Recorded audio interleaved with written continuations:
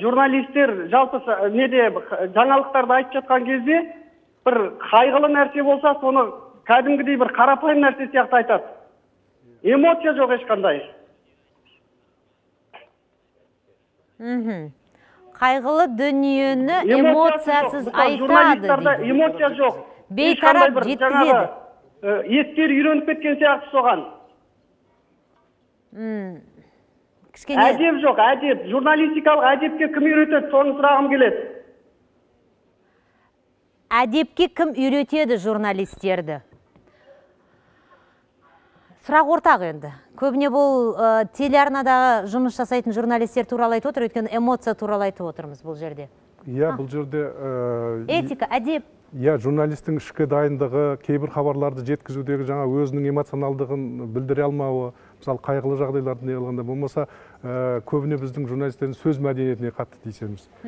Сөзді дұрыс қолданбайды, дұрыс сөйлей алмайды деген сияқты пікірлер айтады. Енді бұл жерде де тек қана журналистика факультеттерін кінәлау қиын шығар.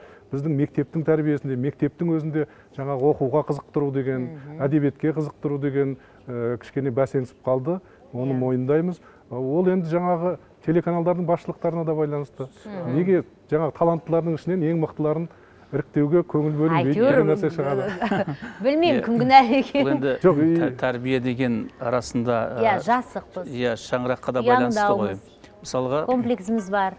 Меніңше оның барлығына Абайдың сөзімен айтқанда бәрін түсуге болады. Абай айтады ғой, кімнің міні түзелмейді десе, қолымда билік болса, соны жөнге келтірер едім деп. Сондықтан мына бірақ әдеп мәселесін мен басқа қырынан келгім келіп отыр. Бұл біздің қоғамда шынында да тек қана журналистикада емес, біздің қоғамда осы әсіресе ғылымда, шығармашылықта әдеп, этика жағынан кемшін тұс бар. Мысалға, біз ғалымдар немесе бір кітапты аласыз кейде, немесе бір мақаланы, немесе авторлық телеарнадағы сюжетті аласыз, сілтемесіз біреудің ойын айтып тұрады, өз ойында жеткізіп тұрады. Бұл мысалға, бұл авторға құрметсіздік.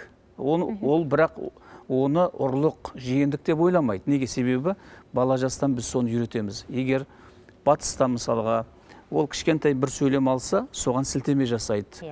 Бір кішкентай мысалға оның көмегін көрсе, соған рахмет айтады. Ал біз балаға мысалға мектеп жасында айтамыз, сен осындай ғылыми жұмыс жазып алып кел дейміз. Бала баратта оны көшіріп алады интернеттен, көшіріп алады, немесе жаңағы бір әке шешесі бірнені көшіріп береді.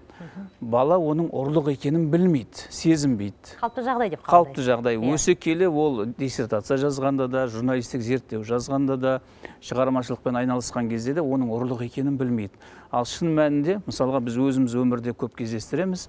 Бір кәдімгі өзіміздің жазған дүниемізді оқып келе жатамыз да, бірақ астынан басқа біреудің авторын көргенде аң-таң қаламыз мысалға. Себебі жиі кездестірдіңіз бе сондай жағдайда? Бұндай жағдайлар болды, біздің басымыздан өтті мысалға. Ал өйткені біз шетелде қорғадық диссертацияны мысалға, шетелде мақалаларымыз шықты.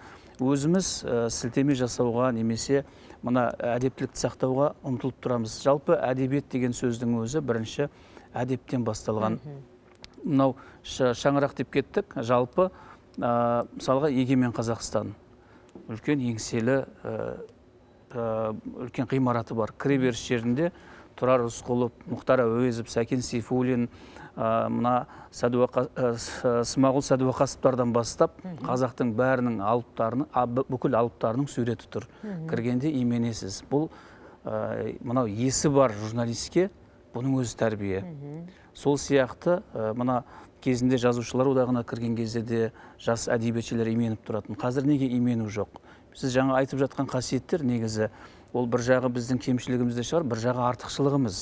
Себебі имену аздап, мынау қысылу, әдеп сақтау ол бір жағынан біздің артықшылығымыз да болу керек. Біз қазір соны жоғалтып та бара жатқан сияқтымыз. Өйткені шын мәнінде мына енді Абайда айтады ғой, бізден бұрынғы бабаларымыз олардың сауаттылығы, мәдениеттілігі биік болған шығар, бірақ мынау елдік сананы айтқан кезде олар бізден биік болды дейді. Мысалы, сол сияқты мына әдеп мәселесін меніңше ол сол өндірісте отбасынан бастап, содан кейін ортасынан мына өмірдің өзі үйретеді. Ал енді неге жаңағы буын алмасады, мысалға сол буын алмасу кезеңінде аға буын мен мына жастардың арасында әдемі үйлесім болу керек деп ойлаймын.